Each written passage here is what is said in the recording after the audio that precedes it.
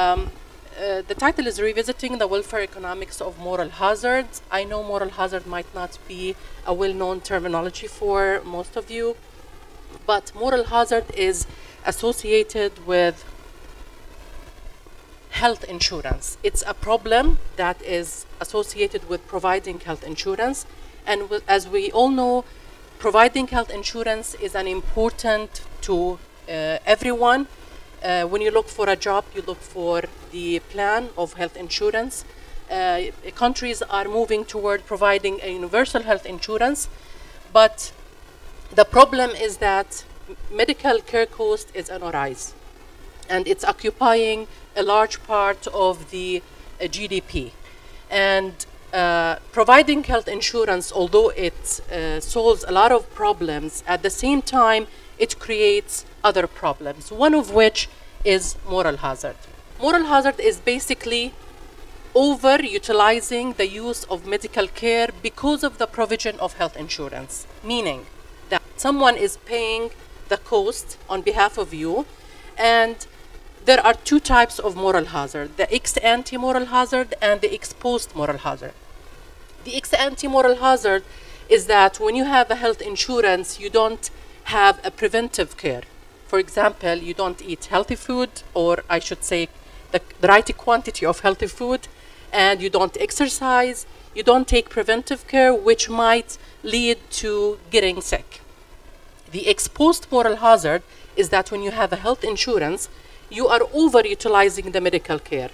And I apply it to myself. I have a plan, and because I have a health insurance, I don't hesitate to visit the doctor whenever I get sick. But if I'm paying out of pocket, I will count to 10. Now, the literature has a lot of research on how to reduce moral hazard. That's why we have different plans provided by different health insurance companies, such as the co-payment plans. They have capitation limits on how and by what amount to use your medical care. What I'm trying to prove, sorry, I'm skipping some slides just to keep it short. The aim of this paper is providing an indemnity health insurance might reduce the problem of moral hazard. What is the indemnity health insurance? It is paying out of pocket when you get the service, and then you get reimbursed for what you have paid. The other plans, the co-payment plans, you go to the doctor, you just pay the co-payment, which is part of your expenses, and then the health insurance pay the rest for the hospital or the physician. Now, I'm assuming that if you pay out of pocket at the beginning and then get reimbursed, that will reduce the moral hazard because you will be supervising the acts of the physician and you will be supervising your acts as well. How to prove this? I used a mathematical model based on the Maguire model, which is a very popular model in health insurance. Basically, the Maguire model says that when you buy a service, you have an expected utility that you get out of this service. This expected utility depends on the probability of getting sick, which is P, multiplied by the utility of being sick. And the utility of being sick depends on the quantity of medical care that you use, it's X, and your income when you are sick, plus the probability when you are healthy multiplied by the utility when you are healthy, which depends solely on your income when you are healthy. I remodified this model to take into account the indemnity health insurance, which means that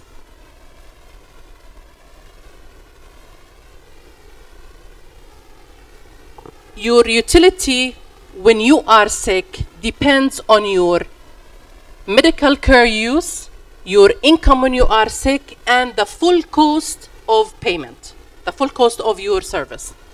Plus, your utility when you are healthy depends on your income when you are healthy, plus the reimbursement you get back once you are healthy. I took the first derivative of this equation and then recollect similar terms, and I got this. This is the Maguire model when you use a co-payment plan, the first equation. The second equation when you use the indemnity health insurance. You can see from the right-hand side of the equation, the first one, it's equal to 1. The second one, it's greater than 1. It's 1 plus the probability of getting sick divided by the probability of getting sick. So in order to have the right-hand side higher, we need to have the left-hand side higher in order for the equality. Meaning the utility when you are sick must be higher, meaning you need to use less care because the utility is diminishing. The higher the utility level means that you are using less medical care. So we proved mathematically that using indemnity health insurance resulted in a less moral hazard, a less problem that is associated with health insurance. The results that in order to equalize the marginal utility of health care with the expected marginal utility, we need to use less care. And this is what we want. We want to be treated and get the service, but at the same time, we want to get the right service. We don't want to overutilize medical care. We want to reduce medical care costs and get treated. Second, in order to, this result is consistent with Neyman result. This is a very popular study by Neyman that explains why we are using less medical care, because we are reducing the income effect. When someone is paying for you, you have an income effect.